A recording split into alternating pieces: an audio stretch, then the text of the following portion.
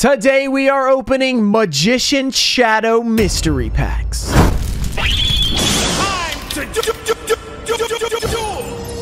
What's up, guys? We're back with another epic video. Today we have, as you saw, the Magician Shadow Mystery Packs. I actually started this video off calling them Magician Showdown. Had to restart and re-edit that, so that's pretty exciting. We also have a note that I also started reading and realized I was saying the wrong name. Hey, Ruxin, have fun opening my Sauce TCG Magician Shadow. This is the part I got to. I was like, Shadow, not Showdown. That's a different name.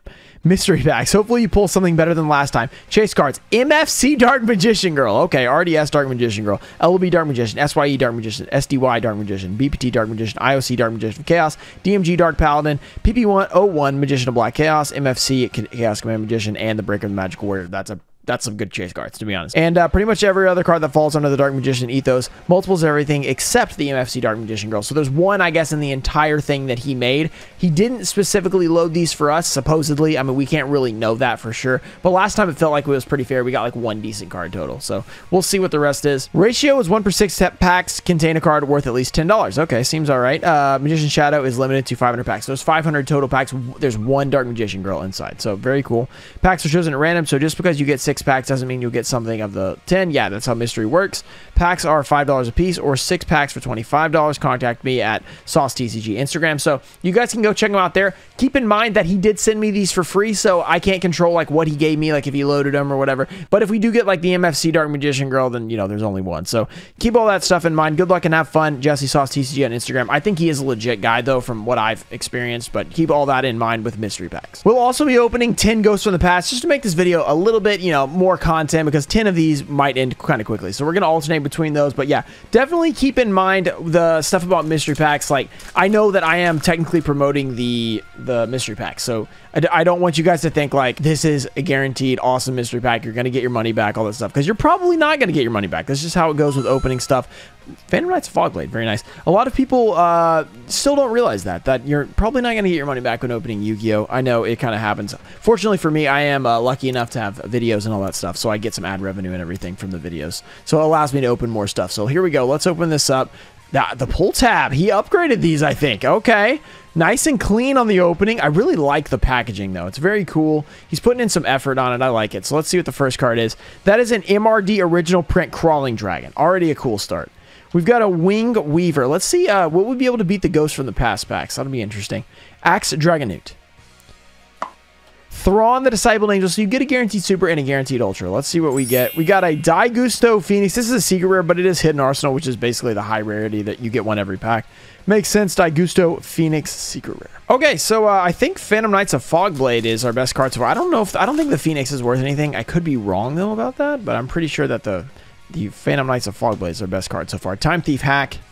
The Hieratic Sun Dragon Overlord of Hylopolis. We got to get ready for Ghosts from the Past too, guys. I'm just gearing up. So we got Ghosts from the Past 1 to help out. Laval Archer. Imagine we pull a Ghost Rare and it's just like, this is supposed to be about the mystery packs. That would be funny. Next pack, Sauce TCG. Let's see what he can get us. Last time, if you guys missed the last video with that, go check it out. I'll have it pop up on the screen. If you guys missed the first time we opened some of these packs. We only got 5 last time, so it wasn't as many. This time we got 10, which is more exciting. Dimmer Synthesis. Okay. Marincess Great Bubble Reef. The Headless Knight. That's a speed duel card. Okay. Witchcrafter Pateri. And the Noble Knight of Shield Bearer. This is a secret rare from Brothers of Legend. Another card there. It's like a bunch of ultras and secret rares, so it's not too crazy to get a secret rare there. Okay, so we're still looking for something good out of those packs. He said 1 out of every 6, so technically like we're within the ratio, but obviously ratios don't, you know, guarantee. It's not just because we have more than 6 doesn't mean we'll get it. We got the Durandal. Evil Thorn, very nice. We got a Resonator Call, very nice. Galaxy Eye Cypher X, I think it's like $1. Oh, that's the last card. Okay, yeah, that's why it's the one that's worth something. Next up, Magician Shadow. I really like the name. I think, honestly, though, I was saying Magician Showdown. I think that's a better name. I mean, I'm not going to lie. I think Magician Showdown would be pretty awesome. I just like the feel of it. I don't know. Cyber Archfiend. Okay, let me know in the comments, do you like Magician Shadow or Magician Showdown better? It's up to you guys. Okay, Acrobat Monkey. We got Dragged Down to the Grave. This is a DCR card. I kind of forgot like how old this card is. That's pretty cool. Mystic Tomato from Dark Saviors. Okay, that's a cool one. Oh! And we got one of the good ones. Secret Rare Dark Paladin. Haters will say it's rigged. No, I'm just kidding. I'm just kidding. But actually, yeah, we got one of the good cards. We got a Dark Paladin. I don't know at what level. This is Probably, like, not one of the more expensive ones. I don't know if they're first edition. I know if the MFC Dark Magician Girl is probably not first edition. So this guy looks like moderately played, so he's probably not going to be, like, insanely valuable. But that's an insanely cool pull. We will take that. That's got to be one of the rare pulls. I would consider it's probably one of the $10 pulls. All right. That's sick. We'll take that. We'll take that for sure. That's amazing. Dark Paladin. I mean, it's one of my, it's not one of my favorite cards, but it's up there. You know, it's right on the border. Like, you have your favorite cards, and then you have a lot of cards that you really like. That's one of them. Starry Night Blast. We got the Hieratic Dragon King of Atum, the Time Thief Redoer, and Starry Night Arrival. Okay, Starry Night Arrival has been pulled many a time on this channel. So let's go back to the other one. I would honestly feel kind of bad if we ended up with a Dark Magician Girl, because like then all his other packs are just like, oh, whoops. We kind of had a mini reveal there. We got the Kurama. We got the Zing Zen Hu. I always like that card in Duel Links. Chronomaly. And wait, the gold rare counts as your ultra rare, I guess. I don't know about that one. That one doesn't feel too good. Okay, that's all right. I mean, we're doing fine, though. We've already got a Dark Paladin, so you can't complain. Okay, let's go. We've got a Time Thief Flyback, Volcano Handmaiden, Starry Night Blast, and Meteor Black Comet Dragon. Okay, okay. Mystery packs are super fun to open. You just have to keep in mind, you know, it's handmade, you know. So that anything can really happen, you know. It's some craziness can appear. Generation Shift. We got the Aquest, the Giant Kazaki, Predaplant Moray Nymphothith, and the, oh, we got the Genie from Aladdin who ate a little bit too much. All right, that's pretty cool. On to the next Ghost from the Past. What shall we pull? So far, I have not pulled a Ghost out of Ghost from the Past in a very long time. Time Thief Redoer. We've got the Danger Thunder. I think it was the Blue Eyes Alternative that we pulled. Metaphors Counter. And Thessalos, the Mega Monarch. I think we're around halfway through this opening. Why did I get so high right there? I don't know. I don't know what was going on there. Okay, let's try not to spoil it this time. It's hard not to spoil gold rares, though. They really pop out. Astral Barrier. We got a Sonic Bird from MRL. Love to see it. These are old school commons, which is cool. Level Modulation. Melfi of the Forest. And a Dark Magician of Chaos. So this is probably not on the $10+ one because it is Yugi's Legendary Dex, but it is one of the cards he listed. So I figured there's like a IOC version, which is the big version. So this is a nice card, but it's not one of like the big hits. So still cool, though. All right, we got 4 packs left of each. Let's do this. We've got the Miracle Synchro Fusion, the Madolce Chateau, the Salamangreat Falco, Metaphors Fusion, and we got a Dragoonity Glow. All right, okay. Dragoonity Glow just chilling over there. It's glowing, but it ain't giving us anything good. So next up, the next Sauce TCG pack, the Magician Shadow, the Bujin Candescence, Star Mine.